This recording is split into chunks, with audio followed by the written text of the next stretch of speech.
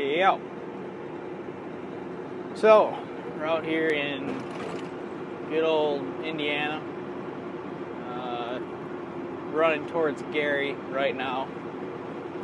Probably going to get a reset in if things don't work out, but if they do, I'll be cruising on down the road. I still got good hours left. Figure I could carry those into next week, and I just got to make it till Thursday, so it's not like running a reset is really going to make much sense. I mean, if I was going to be out the whole rest of the week, maybe I'd do it, but it's not really worth it. I'll just run the hours that I got now. Hopefully it works out like that. But yeah, this load that I got right now came as a relay to me. And for those of you who don't know what a relay is,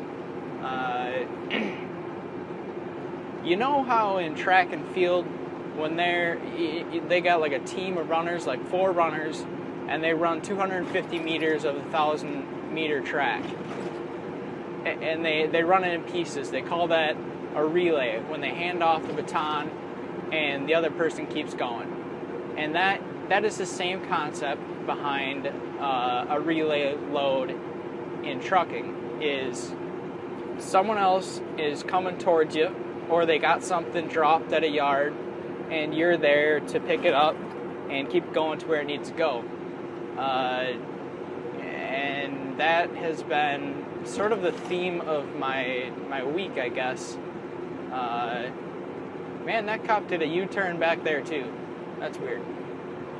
I don't know what they're doing. I saw another cop do that too. He took another U-turn and went going back the same way I'm going right now. I don't know what the heck they're doing. But that is neither here nor there. The relay game. Let me just explain to you how the week's been going.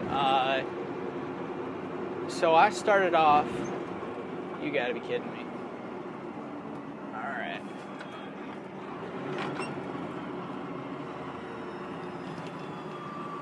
I hate when that happens. Get a red light right at the wrong point. It's just you're like too close to slow down comfortably, and I don't know. I don't like it. But that's all good.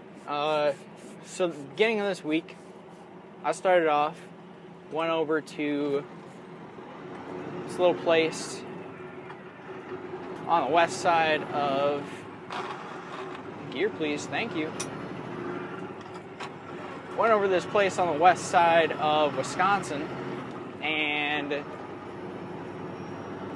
got that there on time, had a little wait, then went over to St. Paul, Minnesota, where we got a drop yard there, and picked up some fans from that drop yard and ran those on down to,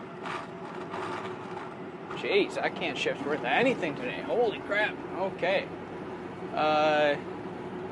ran those on down to Nebraska, and when I got to Nebraska, picked up some other steel situation. I believe they were wire coils. I mean, they're basically just normal coils, but they're like, I don't know, maybe a quarter inch thick wire the whole way through, and they're just wrapped up into a coil. And those are easy enough to do. But ran that up to St. Paul again and picked up another relay that delivered in St. Paul, which I thought was kind of strange. It was picked up in St. Paul and delivered to St. Paul, and I don't know, I'm not exactly sure why they dragged it all the way to the drop yard rather than just have the driver there pick it up, deliver it. But that was the way that it went, and I got short haul pay for that, and I believe that's $20. So it's not like I really mind, and you know, it's kind of interesting to go into the city a little more, something a little different. And then, shoot, what happened after that? Well, after that, got a different load going to Indiana, and that wasn't a relay. That I picked up by my own, and it was done in a timely fashion. And man, when I got to that the receiver, whew, let me tell you something, that was probably the fastest unload process I've ever had. It took about a half hour to get fully untarped, unstrapped, and unloaded. So it was, we were burning through the day. Now after that happened, I was set up for a relay, and it was Friday, so I kind of figured it was someone's time to go home, and I just need to continue on their path and deliver a load for them. And so I called the driver. He said he was in Kentucky. And I said, "You're in Kentucky? Like, how far away do you think you are from me?" And he's from Indiana, so he's like, "Yeah, I'm probably 6 hours away." And when I heard that, red flags started going off everywhere. That's way too far to deadhead. So basically came to the conclusion that we would just meet up at a Flying J in Hobstadt. I think that's how you say it. Hobstadt? Something like that. Little place in Indiana.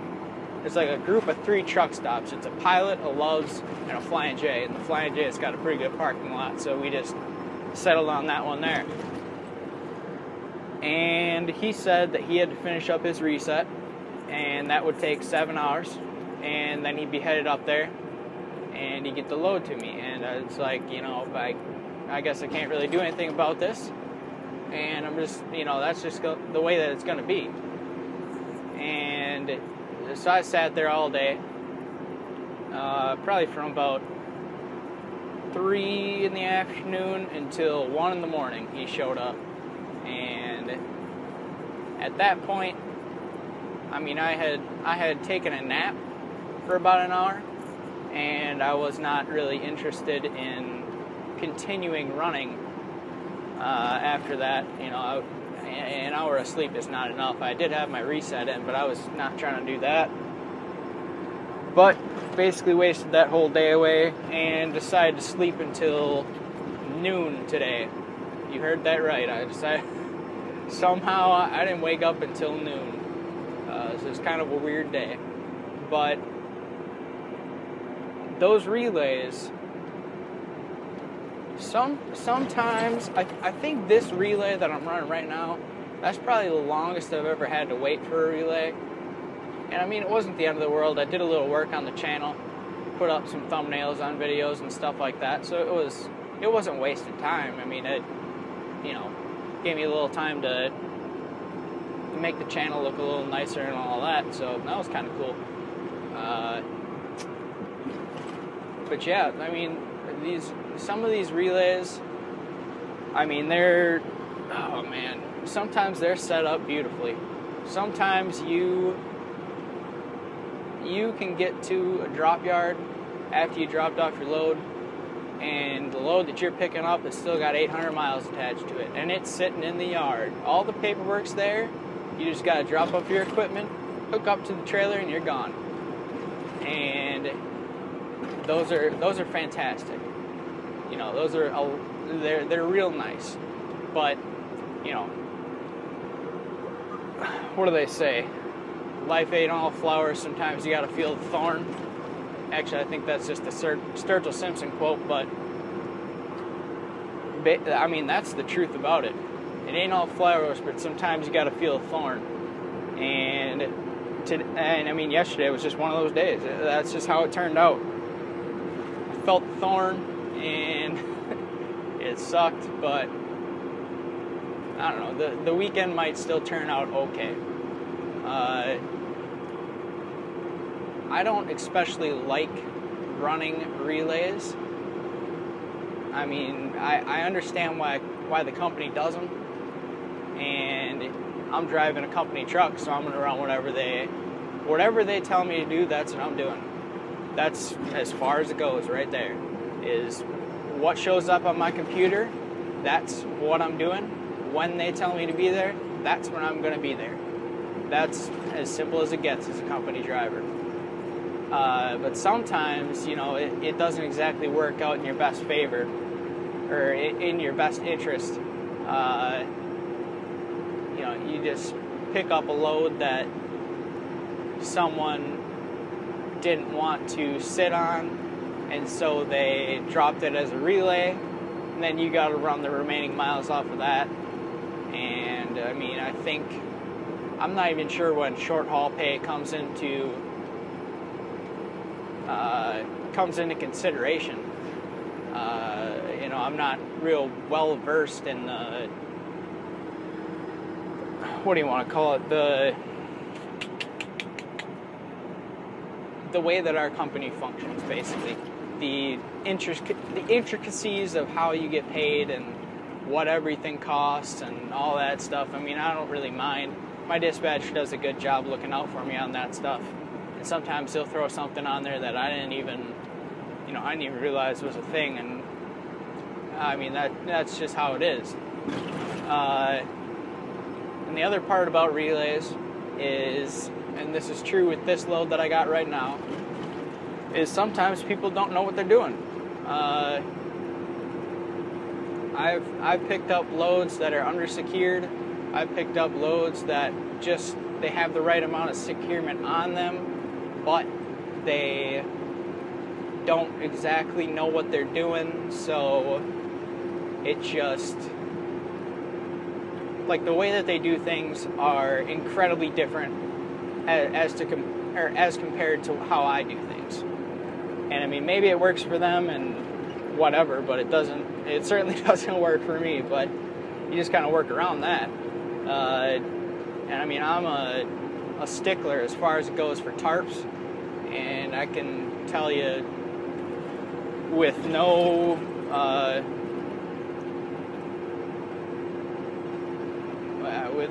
with like no hate in my heart for the guy that did this, but this load is tarped like crap. I mean, I don't know if he was just in a rush. I don't know if he just doesn't really know what he's doing, and you know, all of that stuff is fine. That's okay, but I mean, I like to have my tarps looking good, looking real good. I don't want any flap. I don't want any parts sticking out. I want them all to look real nice. And I mean, that's just a personal thing, and a lot of guys apparently don't really care about that, or they just want to have the load covered and that's it, and after that they don't really care. And I mean, sometimes you get into that yourself. It just happens where sometimes things are not working out and you got something, I don't know, like some type of weird load that you can't exactly cover the right way that you would want to, but you do the best you can with what you got. I don't know. And plus, I don't know if this is just me being paranoid, and more than likely it is. But I don't really like, yeah, this is paranoid. I don't really like disconnecting from trailers and connecting to new ones. Basically, the way that I look at it is that's just more chance to drop a trailer. And I have dropped a trailer, and it was the most terrifying thing in the world. Luckily, it was just in the yard, and it wasn't my fault. I mean, they even told me, you know, this was a fifth wheel malfunction, and they still talked me through everything safety-wise, you know, to, I'm assuming, cover their butts. You know, if something like that were to ever happen again, they had someone out there, you know, watching me do what I'm doing and making sure that it's done correctly, essentially. So, I mean, that memory just kind of lingers in my mind, and every time I connect to a trailer, I get a little paranoid about it. And I mean, it's never happened since, and I don't expect it to happen ever again. And it's probably because I just I take extra caution when it comes to doing stuff like that now. And I mean, there's been all sorts of stuff that's happened in other aspects of driving that sort of check you. Like, you just get too used to how things are, and then one day you're like, oh wait, what just happened there? Like, maybe I need to, you know, reevaluate and pay some more attention. I mean, those are good to have, those little wake up calls. But yeah, the relay game can help you a lot, and sometimes it doesn't work out in your favor. What I've found is that if it doesn't work out in your favor on this current relay, like, I mean, there's been relays that I've run that just don't really work out for me in any way, shape, form, or fashion. But it always seems to come back around in the weirdest types of ways. And I can't remember the exact load that I'm thinking about, but something did happen where I sort of got screwed over. And I didn't say nothing about it, and I just kind of brushed it off. And then a different time I got a load that was very similar to the one that I had gotten prior, and it turned out to work out very well for me. So sometimes, you know, it's like a yin and a yang thing. You know, that little black and white ball with the circles inside of them, and they're all like, they got a squiggly line through the middle or whatever. Yeah, I mean, it's the same thing in this industry. You get the yin and the yang. You know, you take the good with the bad, and sometimes things just work out.